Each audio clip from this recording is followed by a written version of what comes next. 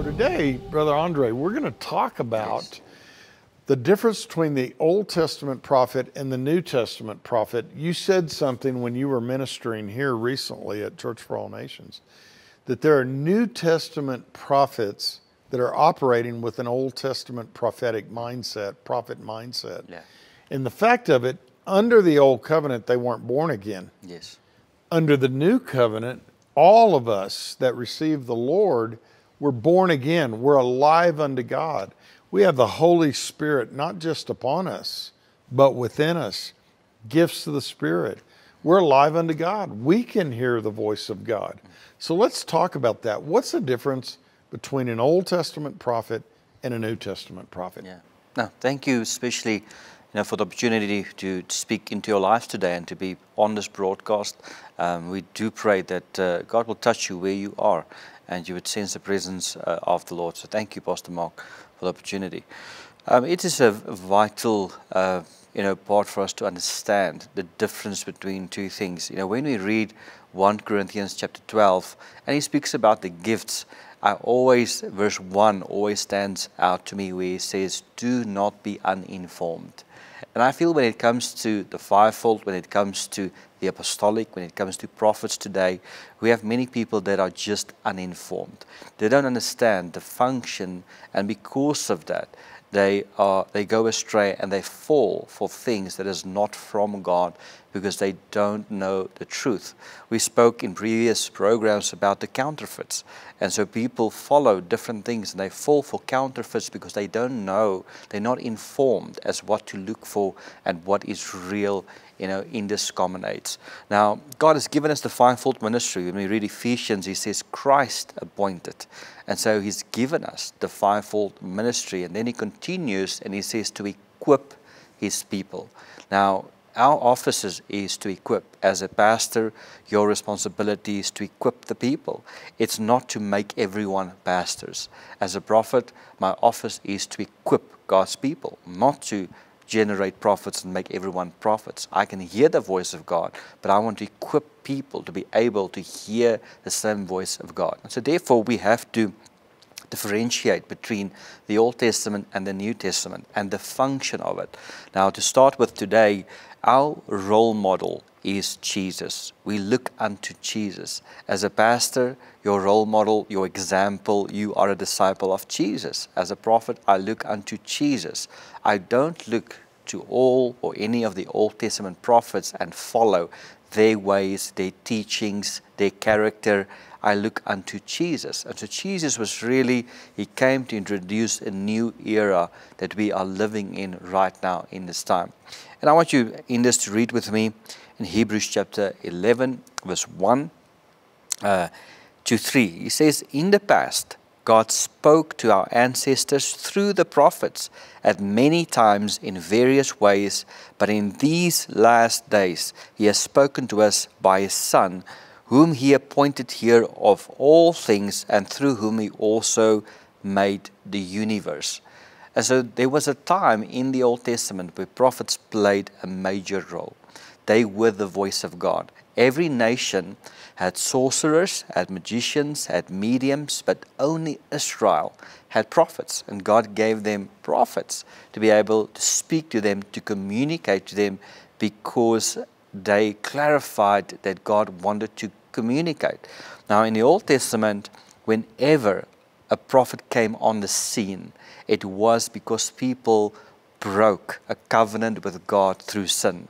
And so a prophet was always there to remind them that there's a covenant and they sinned and they've broken that covenant with God. They reminded the people of that. And so the function that they had in various ways is they brought judgment.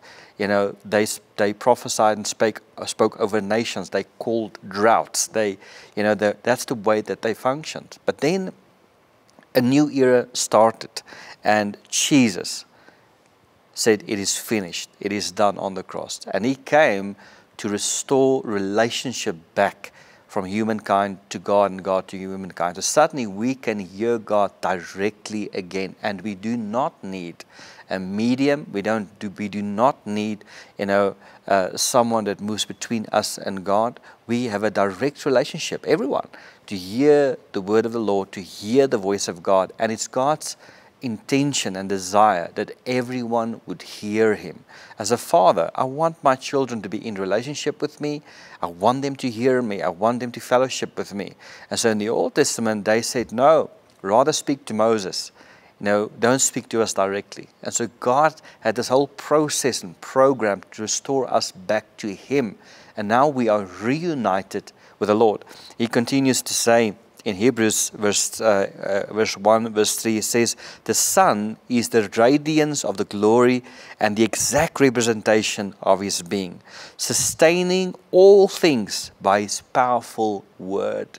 And that's why the Word of God is so powerful today, because everything gets sustained by the Word. Now he says, after He had provided purification for sins, He sat down at the right hand of the Majesty in heaven. So prophets in the Old Testament reminded people of covenant that was often broken by sin.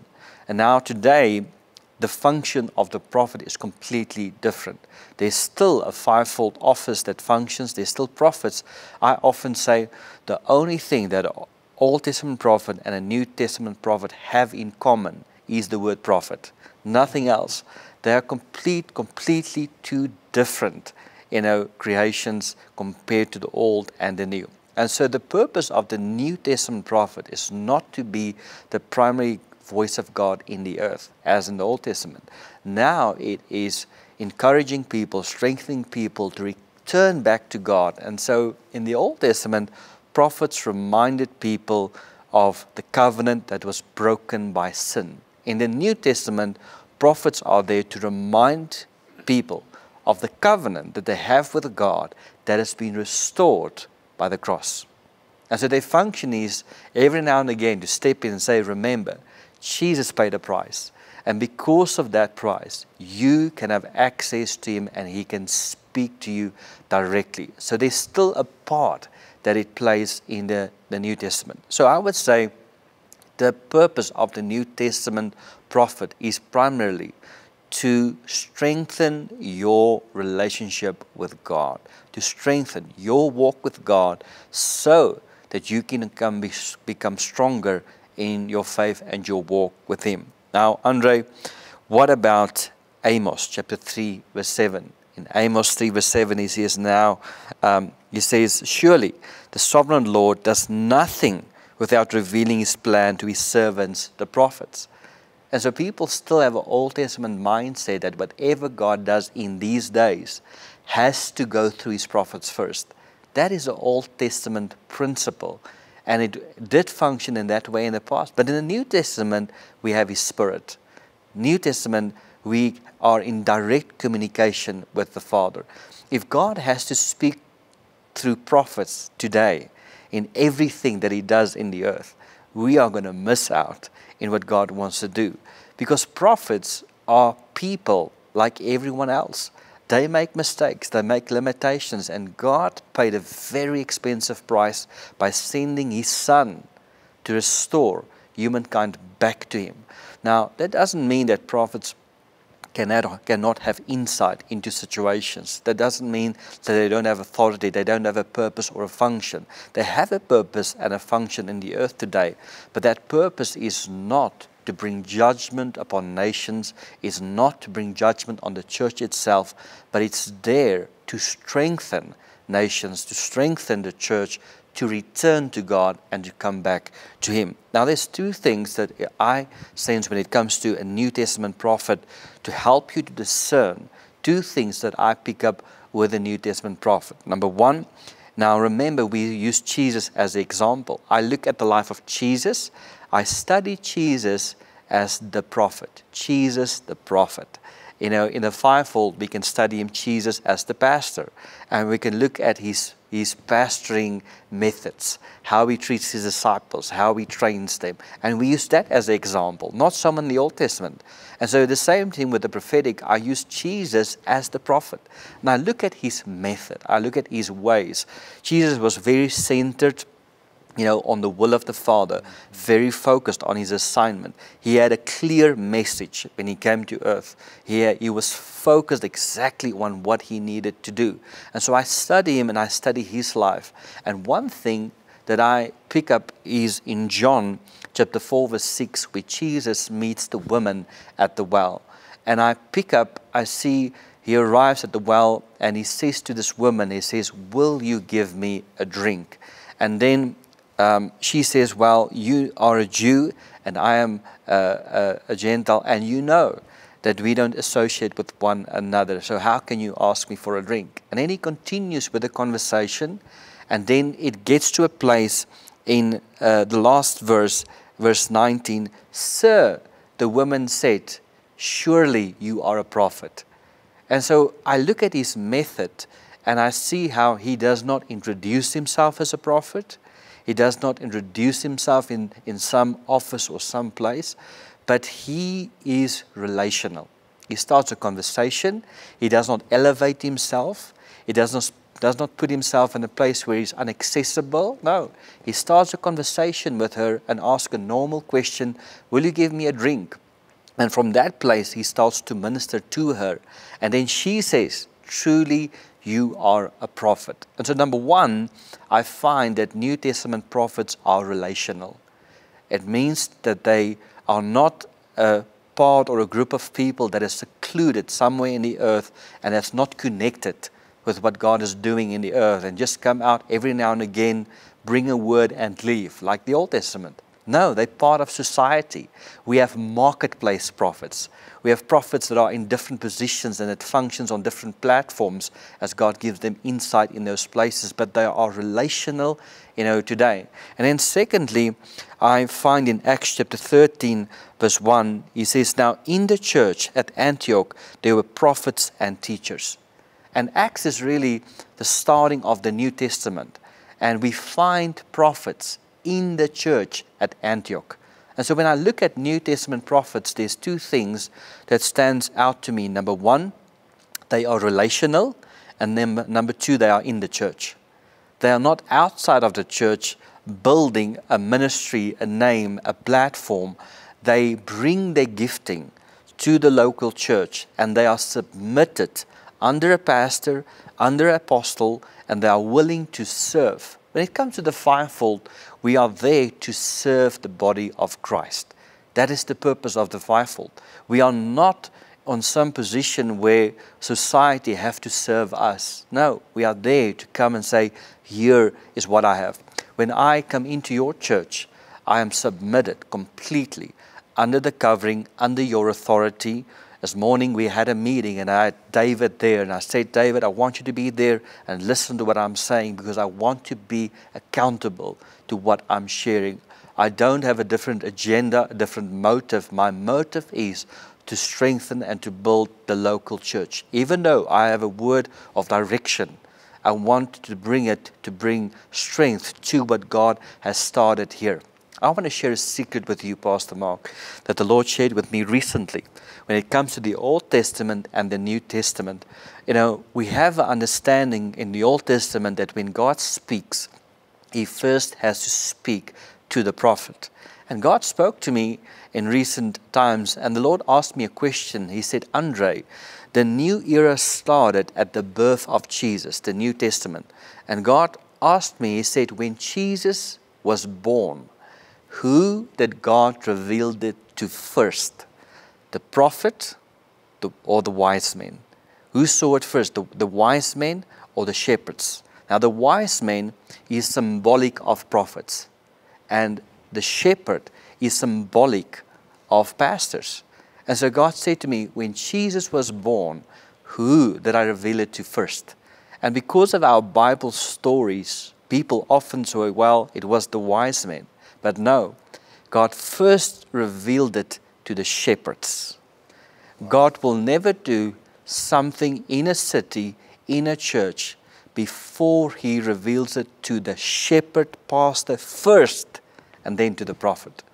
Unfortunately, today There's a society, even in the fivefold, that says, no, we have to be submitted to the prophet. What is the prophet saying? What is the direction of the prophet? In the New Testament, the prophet was never supposed to bring direction to the church. The shepherd saw the birth of Jesus, then the wise men, then the prophets. And so the prophet came in to clarify, the prophet came in to confirm what God was doing already within a community. I'm sensing in the time we're living right now that God is building and strengthening the local church once again, the base of the local church, and is bringing the fivefold back to the local church. And I believe that for a city to be awakened, the church has to be awakened. God is not going to awaken the city, then the church. It's going to start with a group of believers in a place, and then from there flow into the town. And so right now there's an awakening, and God is calling the prophets, the teachers, the evangelists back to the local church under the governing authority of the pastor or apostle. And we have become a team that are working together once again. And I believe that any form of separation is only an attack of the enemy to separate us from one another. But the word says that the church is built on the foundation of the prophets and the apostles. And so when I submit to you and when I work with you, we are more powerful. What you just said, Brother André, I think we could play that the rest of the week to get that.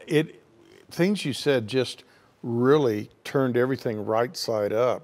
So much of what we've seen in the body of Christ has been that Old Testament mindset. And one of the things, there's a couple of things you said. The New Testament prophet is an equipper and a servant. That is so powerful. The things that you brought out on that. And I think that has been a deterrent, because that hasn't been the mindset at large. People looked to that gift of the prophet for leadership, for direction. And to me, that is such a dangerous thing, because if any man have not the Spirit of Christ, he's none of his. We have the Spirit of Christ, and he desires to lead us. But what you just shared, especially me being a shepherd, that is such a breath of fresh air, and that's why it is such a delight having you come in and minister, and Brother Ed Trout come in, because there's such a servanthood, and it's many of the men that God sends here. It's a servant and equipping, because I tell people, Jesus is the great shepherd. I'm an under shepherd under the great shepherd. So my job, my goal, my heart is to represent the Lord, represent the Lord, and other fivefold ministry gifts like that. Because the one thing everybody used to talk about, we've got to get people to church. Oh, the evangelist is in town. The prophet is in town. And all of that. But the whole job of the fivefold ministry in Ephesians chapter 4 is that together the fivefold is to equip the body.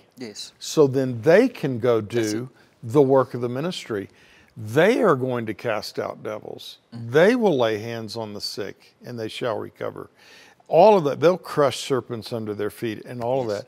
I think that was one of the most beautiful explanations, what you just shared in the last several minutes, of what the church should be doing, and possibly, largely, why we're not seeing that happen, because everybody thinks about coming to the church. And the problem is, we all are the church, the body of Christ, and the fivefold.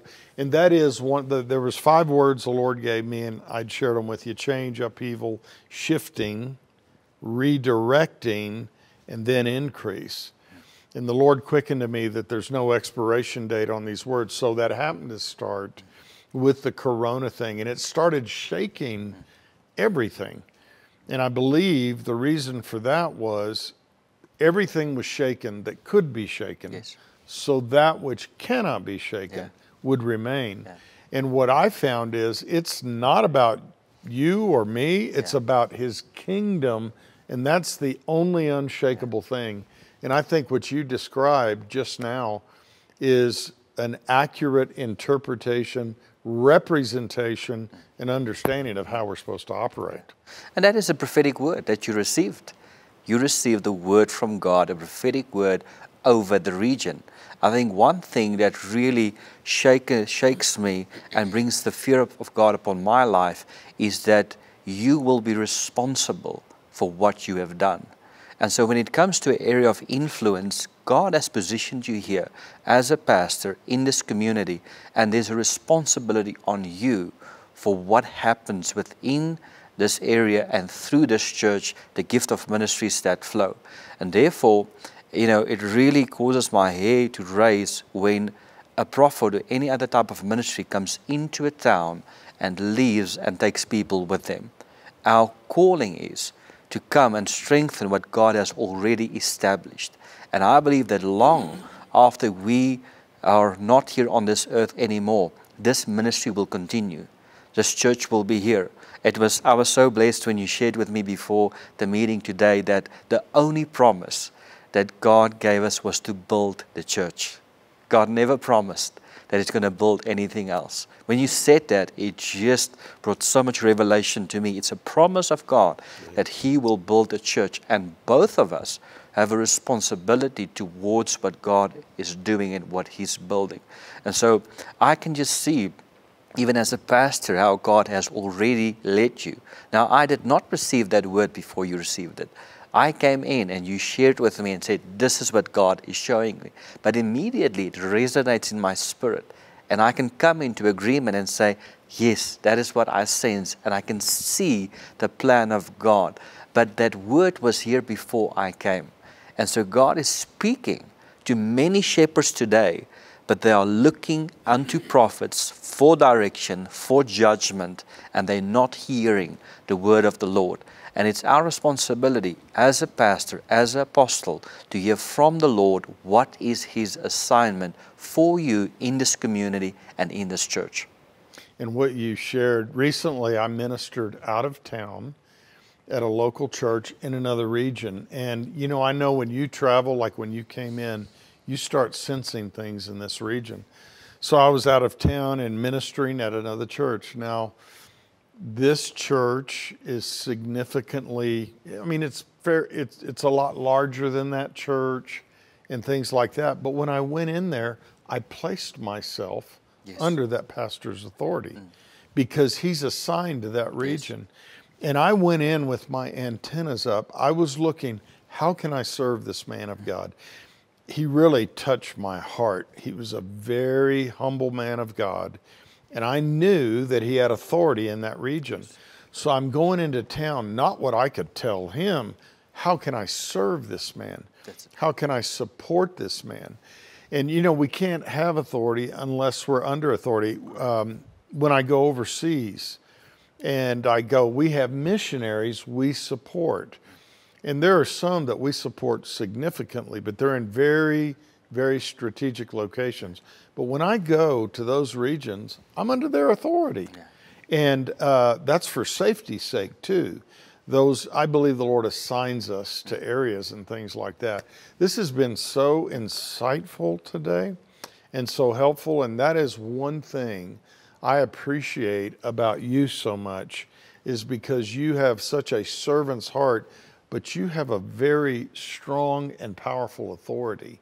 And your spiritual father, I see attributes of you. Lynn and I were just talking about that how we see an attribute. And to me, it's like Elijah. Elisha poured water on the hands of Elijah. Most people in the Western world, they don't know what that is. But in India, when you go into a restaurant, what you might call a restaurant, they have a little boy there with a towel, and he carries a pitcher of water. He pours water on your hands. They don't have running water. It's the lowest job in the restaurant. Wow. And so Elisha poured water on the hands of Elijah. But look what happened because of how he honored Elijah. He did twice as many miracles. Amazing. I'm telling you, it's the way up in the kingdom is down. Even our Lord, the Lord Jesus, humbled himself like no other human being, and yet he was God. But God exalted him higher than any other. You can't name one person that's more exalted than the Lord Jesus. But it was in contrast to his humility. And we're out of time. Can you pray us out? We've got just a little over a minute. Pray us out today. Father, I pray over every person that's watching right now. Doesn't matter what you're facing right now. Doesn't matter where you are. There's a better life that God has for you. And Father, I pray, no matter the obstacle, no matter the challenge, Lord, for your guidance and your leading out of this storm into a place where they prosper and experience life and life in abundance in Jesus' name.